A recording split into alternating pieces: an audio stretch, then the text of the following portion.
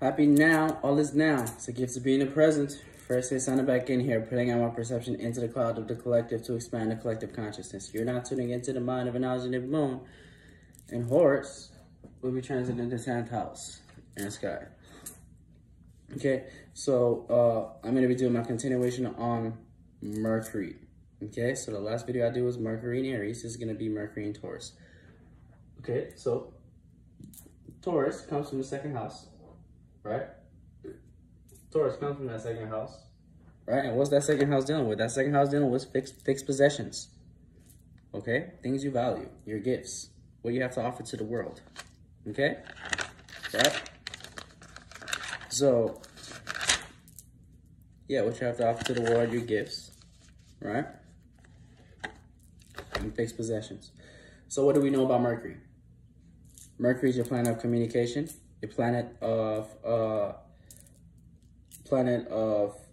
writing, your penmanship, and ability to process thoughts. Okay, so off the bat, with a Mercury, we say Mercury here, we could say is okay here, as opposed to Mercury here in Aries. We'll just focus on Taurus for right now. But, you know, with this being a Earth sign, you know, here where Mercury is familiar with Virgo, where it can process thoughts to its best, and Gemini. Mercury and Gemini, it does well best in Virgo and Gemini. Here, you know, it can process thoughts to its best, Mercury and Gemini. But when Mercury is in Taurus, it's that Earth sign. So yeah, you can say it does okay here as well. Okay, so Mercury in Taurus, off the bat, you know, like I said, Taurus is a fixed Earth sign, okay, that is being ruled by Venus, okay? So we say with Taurus, communication, right, is slow, steady, right, earthy, right, communicating to make sense, okay? Communicating to make sense, okay? So you processing of the thoughts is slow and steady.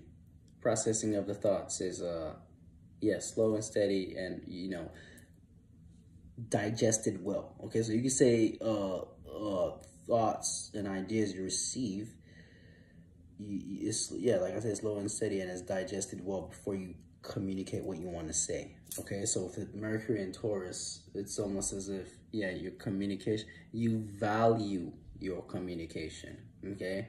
So that's why it can come off as slow and steady and made sense out of, because we Mercury within Earth signs, we actually like to think, you know, like I say, properly make sense of our communication that we give and receive, okay? The information receive and give, okay?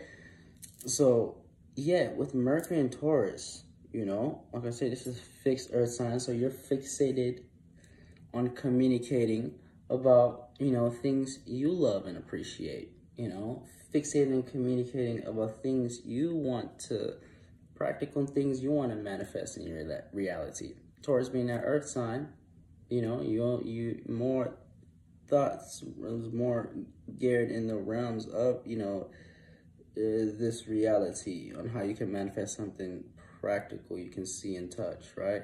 How you can go about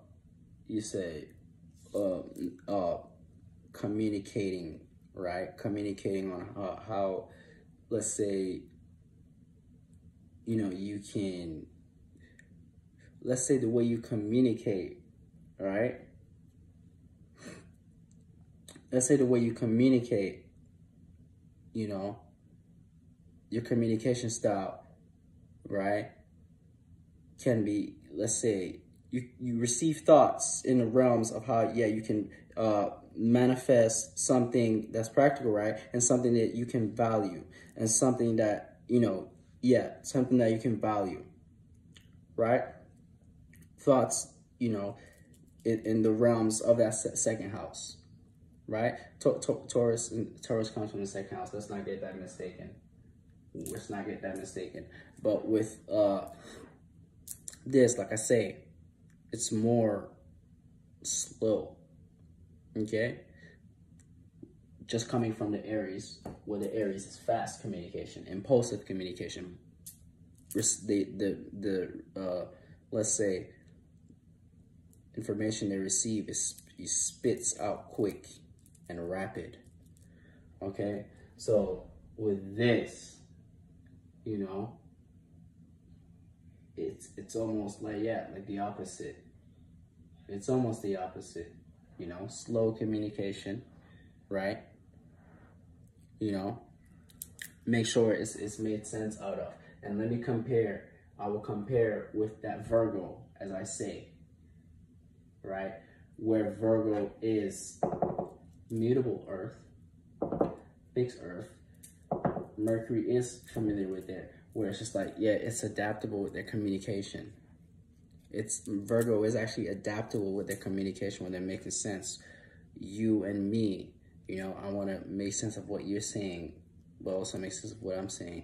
But with Taurus, it's fixed. The modality of Taurus is fixed. So we can say with the Taurus Mercury, you're, again, yeah, fixated on communicating on the things you love and appreciate, right? But yeah, so we can say with the positive side, right? With this placement with Mercury and Taurus is, yeah, when you can communicate, your communication style can be seen as a gift in a way, because like when you communicate on how you can go about manifesting something practical, right? You know, it's almost as if, you know, other people can pick up on that, you know, and you give other people ideas on how to manifest something they can love and appreciate, because you have the communication style, and you know, you receive thoughts and ideas on how to, you know, you can go about manifesting something practical, because you know, your Mercury has this Venus influence. Okay, so when we're looking at this Venus influence, right, this is the Earth, right? So you're not the only sign. Taurus is not the only sign that uses Venus. Libra uses Venus as well. So Taurus is the feminine side of Venus, aka the dark side of Venus. Libra is the light side of Venus, right? So your communication style, right? Let's say the Venus that you use, right? So it's how you can manifest something practical, because it's Earth. Earth gotta see something practical. Libra really don't gotta see something practical. They just love the communication, the one-on-one relationship, right? So with this, like I say, on the positive side, your communication style can be seen as a gift, right? Because when you're communicating in the thoughts and ideas and how you receive, how you can go about manifesting something practical, right? Yeah, people can see that, and you know, in this reality we live in, that's based off of, you know, earthy, this reality that, you know, this yang realm that is more earth and air, you know, the thoughts and ideas you receive is suitable for this yang realm, because your Mercury is more earth. Okay, so with that, knowing that, you know, people can love, value, appreciate your communication style, right? Because it suits this earthy realm we live in. And also to mention Taurus, Earth would fall, let's say, if you were in tune, you know, with Earth signs, the Earth sign in Taurus, Earth would be exalted in Taurus. My Earth sign is in Taurus, just happened to be in Taurus, okay?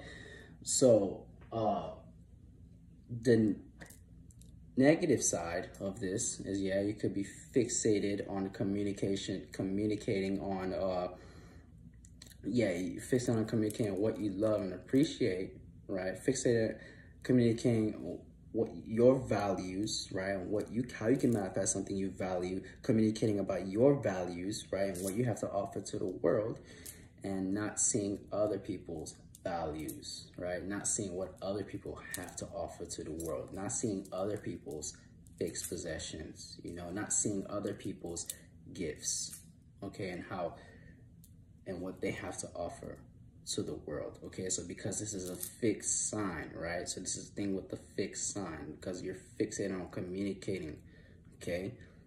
Okay, when we're talking about fixed, you know, it's, you know, that's the energy signature fixed, you know? So that's what you got to watch out with a Mercury in Taurus.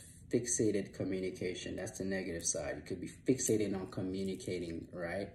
On what you have to offer, you know, because you do receive, when you do receive that loving vibe or feeling of when people, you know, actually love and appreciate your communication style because it's benefiting them, right?